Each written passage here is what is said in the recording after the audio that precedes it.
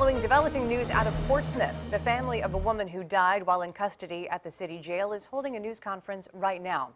58-year-old Pamela Riddick was in the jail last August. A jail spokesman says she went into medical distress. Paramedics took her to Maryview, where she later died. Riddick's family claims to have a new video which appears to contradict the Portsmouth Sheriff's Office statement that she had a medical issue. 10 on your side's Andy Fox is there talking to the family and members of the NAACP. If we get an update, we'll bring it to you in this newscast and on WAVY.com.